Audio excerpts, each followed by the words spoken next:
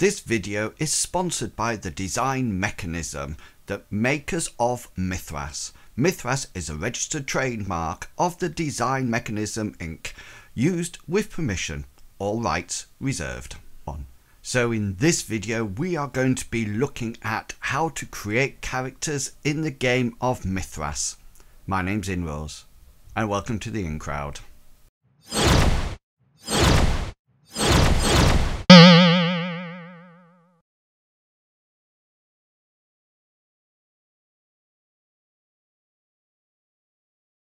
And if you enjoy this video or any of my videos, then please consider subscribing to the channel, and you can do this and you will get notifications when my videos go live, and you will be supporting not only this channel but also my dream. So in these videos we've covered various aspects of the game of Mythras, and now you probably have enough information to start your first character. As with everything else in the Mythras rule set, there are very many options within character generation, and I will try to detail as many of them as I can within this video. I'll also mention how we create characters within our own Odes campaign. Now, initially everyone has to start off with some kind of character concept, and I will be assuming that you've already done this and you've got some ideas in your head. Remember, it's always best to consult with your game master in order to ensure that your character fits well into the existing campaign. Don't worry if you haven't got a character concept already, then you can still watch this video, and I will be producing another video on how to create a character concept at a later date. But now it's time to grab those dice, because we are about to start a character. So first up, let's talk about characteristics. Now these are the basic stats which every character has, and it tells you how strong, clever, fast, healthy your character is. Now the characteristics are as follows: strength, how strong; constitution, how healthy; size, what is your size, height and weight; dexterity, how nimble and quick you are; intelligence, how clever you are; power, those hidden reserves of magical energy; and finally charisma, how persuasive you are. Now, although you can have other races within the game of Mythras, in this video we are going to stick with humans, since that is what I use in my Odes campaign. All the characters are human. Makes it very good when they're going underground and all have to grab those torches or lanterns. So there are three different ways to calculate the scores for your characteristics. If a random score is needed, then you would roll 3d6s for your strength, constitution, dex, power and charisma, which will generate a number between a minimum of 3 and a maximum of 18. For intelligence and size, you roll a 2d6, add 1, with the minimum again being 3, but the maximum this time being 13. Now, there's two different ways you can use these scores. You can either roll them and whatever you roll becomes that characteristic. So my first roll, 3d6s, would become my strength, etc. Or you can roll all the dice and then assign them to the characteristic that you wish. Now remember, the 2d6 plus 1 can only go to intelligence or size. Now there is a third method that you can use, and that is what we favour in our Odes campaign. You are allocated 75 points to be assigned to your characteristics however you seem fit. Now you have to ensure that the minimum characteristic is always on the characters. So for example, with strength you can't go lower than 3, but you can also only add points to take the characteristic to the highest, the maximum number of points. So for example, again with strength, you can't go any higher than 18. Now we personally feel this allows much more of a more control over the character generation, but as mentioned, you can use whichever method you wish. Now, once you've got your characteristics, you use these to determine your attributes. And it's really important now that you understand the difference here, because a lot of games or rule sets use those terms interchangeably. But remember, your characteristics are your strength, intelligence, etc. And your attributes are your scores or abilities which are derived from your characteristics. Now, there are a range of attributes, and I'm going to quickly talk about them now. So first up, action points. These are the number of actions that you have per round, which we talked a lot about when we talked about combat. Damage modifier, which gives you an extra dice when you are hitting things in combat. Experience modifier, so this allows you to add or subtract rolls from the number of experience rolls that are given to you at the end of an adventure. Healing rate, how quickly you will heal up naturally. Your height and weight, self-explanatory. Hit points, the number of hit points in each location. So go and watch the combat video if you're not too sure about what that means. Your initiative bonus, the bonus that you add to rolling when you roll a 1d10 ready for initiative. Luck points, the number of points that you have per session, per playing session, that you can either use to reverse the dice score on a roll or choose to roll it again. Magic points, what you use to fuel your spells. And finally, your movement rate. Now, each one of those attributes depends on one or more of the other initial characteristics that you rolled. For example, action points are calculated by adding your intelligence and your dexterity together and then consulting a table. Now, if you go to page 8 of the core rulebook, there's all the tables there that explains each of the attributes and what they actually do. Now, one thing I would really like to say at this point is that the system is very well balanced.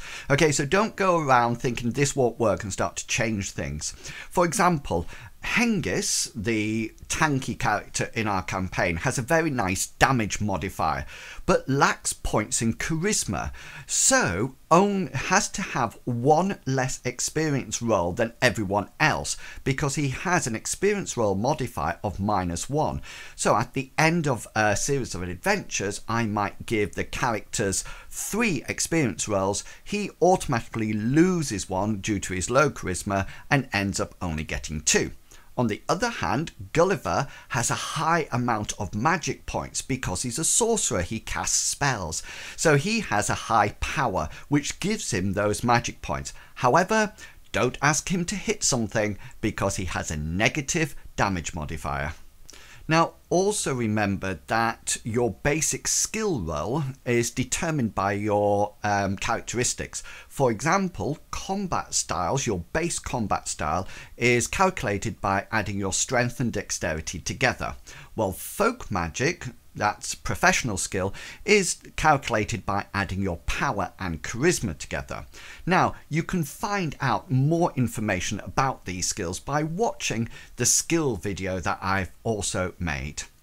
Okay then, so talking about skills, how are these determined within character generation? So in order to determine what skills your character has, you have 2 decisions to make. First, which culture did your character originate from? And secondly, what was their career? Now, at this point, I have to make it quite clear that all of the standard skills everybody gets as default.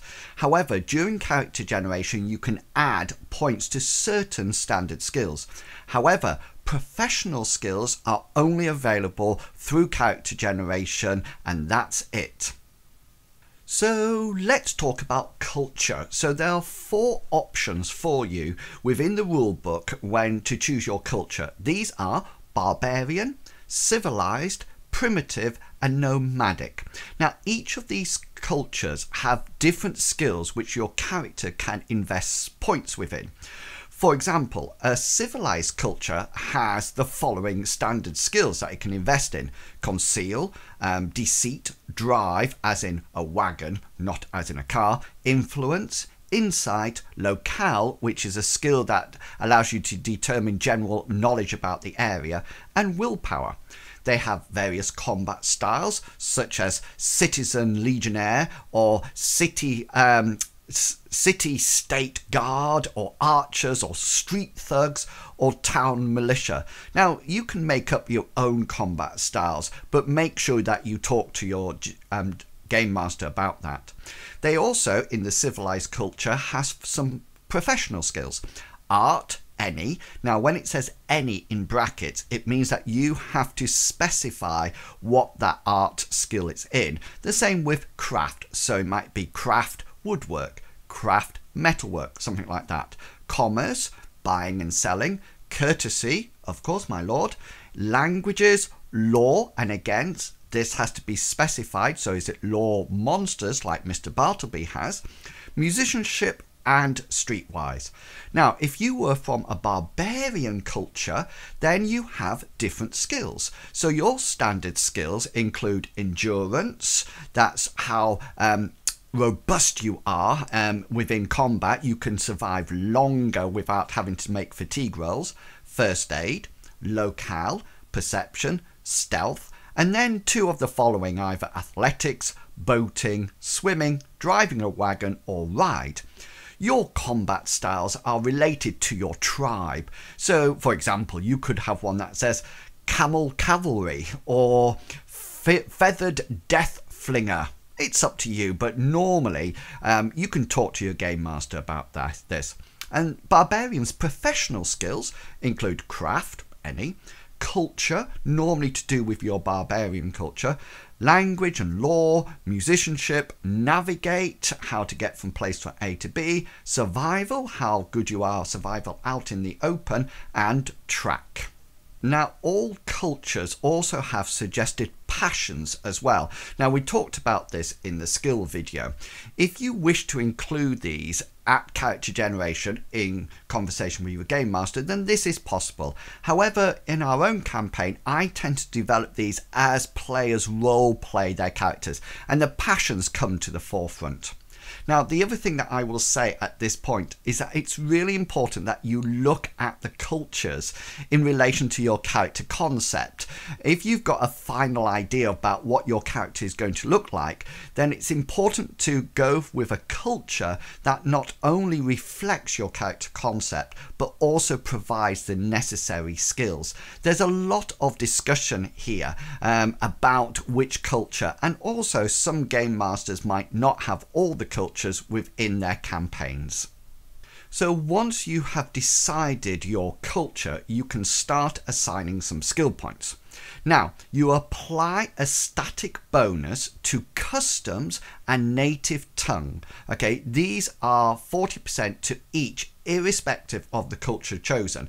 Now, these would be related to your tribe or where you live, and should be sort of like developed by you as your character to sort of like invest more of a background. Native tongue, of course, is just talking. If you want to learn to read and write, then that's a literacy role. Okay, you can then select 3 of the professional skills from the options offered, and if desired, select a single combat skill. Okay, so 3 professional skills of the one that are given, and 1 combat skill. Okay, then you distribute 100 points amongst the listed standard skills, the chosen professional skill, and combat skill if selected, increasing those skills by 1% for every point spent on it. Okay, you can choose how much each skill gets or is improved by, but it must receive a minimum of 5% and cannot receive more than 15%. Okay, so go back and listen to that again, but basically there is some time now to start adding skill points, but don't forget that customs and native tongue automatically get plus 40%.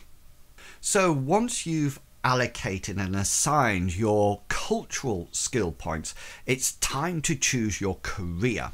Now, your choice of career is limited by your culture. So again, this might be something you want to check beforehand to make sure that you've actually got your career in your culture. Now, some game masters might just say, no, you can go with anyone. There is an example on page 26 of the core rulebook to have a look at. But again, consult with your game master. So it's really important that you pick a culture and career together. So for example, if you're civilized culture, if you're from a civilized culture, then almost all careers are available for you.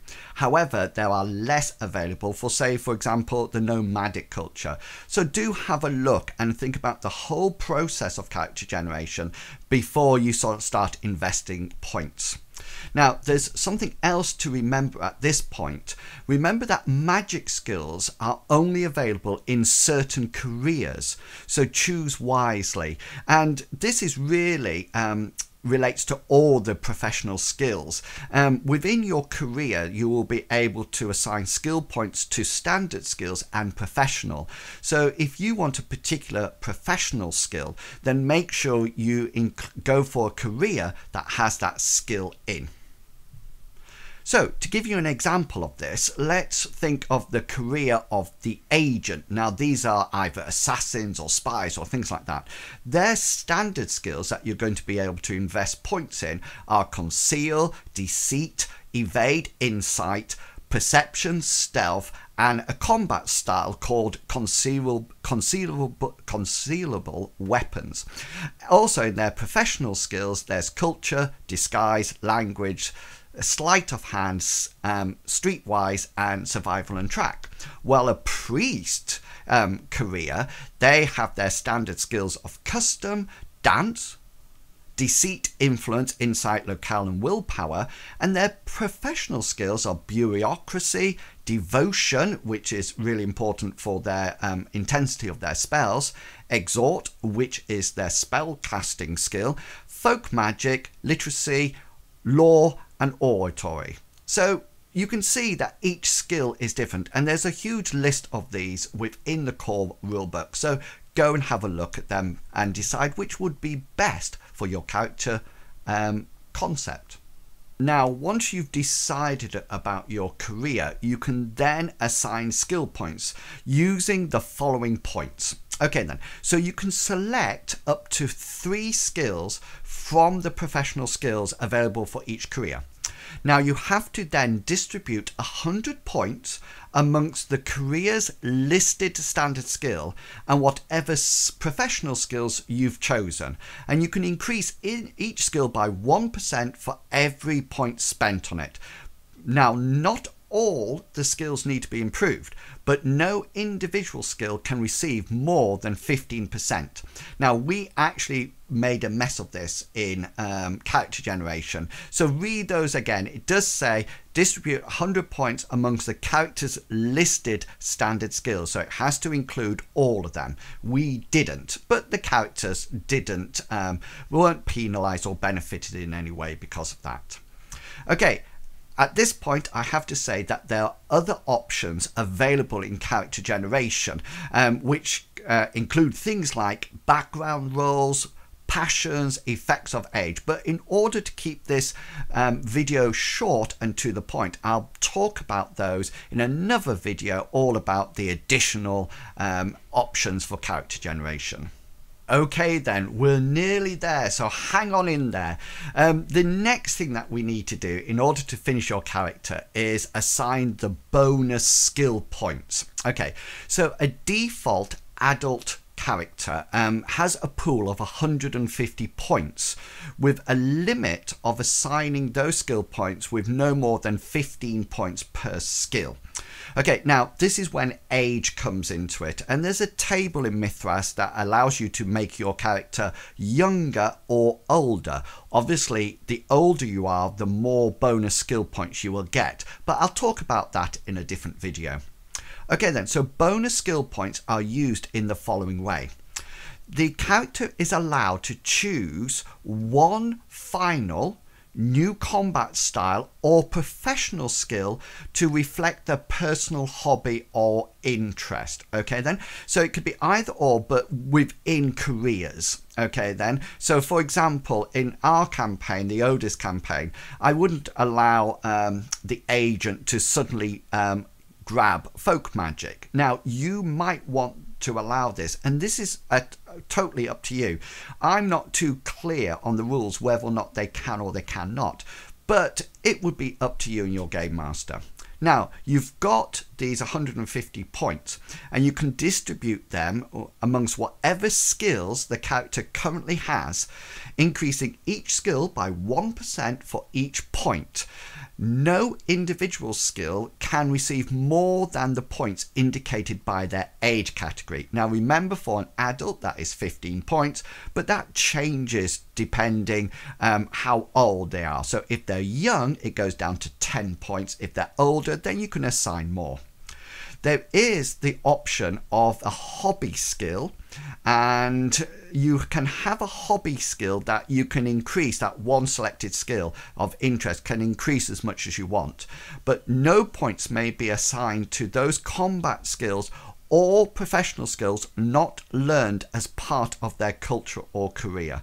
So you can't suddenly grab a new one and then use it. You have to focus on those skills that you've actually already got. Now, don't worry, I know there's been a whole load of skill points and rules, etc., but we're nearly there, and pretty soon you'll be heading out of the local town to tackle those monsters. So finally, your character is going to need some equipment and cash, and these are determined by the social class of your character within their respective culture. Now, you can find a list of these on page 24 of the core rulebook, but a lot of the time, if you've got a good or an existing character concept, you can talk to your game master and they will discuss this with you to choose the best one for you. If you want to go completely random, then there is a table and you can roll a D100 and get what you're given. Now, just to give you some example of this, each of the cultures starts with a set amount of money. For example, barbarians start with 4d6 times 50 silver pieces. However, each of the social classes has a modifier to this amount. So for example, if you are a barbarian, you would roll 4d6s times 50 for your silver pieces. However, if you are a ruling barbarian high up on the social class, then you get a modifier of times 5 to that money. However, if you are a slave, then you get a modifier of times 0.5. So you will end up with a lot less money. Also, within your social class, you can have various items. For example, a free man, to do with any sort of like class, will have 2 sets of common undecorated clothes suitable to the free man's occupation. You'll also have 1d2 simple weapons suited to your culture. For example, axe, clubs, knives, spears, slings, and the likes of that. Okay, then, and you roll 1d3, and this represents the armor points for the armor the character has, and armor is available in 1d6 locations. It also allows you to have some kind of transport, whether or not that's a raft, handcart, or a beast of burden. So you can see that the social class from the background gives you a whole load of new information. And that's it. Your character is good to go, save for giving it a name and, of course, an appropriate voice. So as I mentioned earlier on, there's a whole load of options to do with passions and age, etc. that I'll look at in another video. But if you want a nice step-by-step guide for your character generation, then within the core rulebook on page 36, there's a nice guide there for you. So as well as this video, go and check that out. Now, as always, if you have any other questions, then please do add them in the comments below and I will try to answer them. So if you have enjoyed this video, then please consider liking, commenting or subscribing. Yes, every sub takes me one step closer to my dream and supports the channel no end. So until next time, I would just like to say to each and every one of you, please remember to be who you are and say what you think, because the people who mind don't matter and the people who matter don't mind. Have fun. And I'll catch you all later. And until then, happy character generation. See you later, guys. Bye.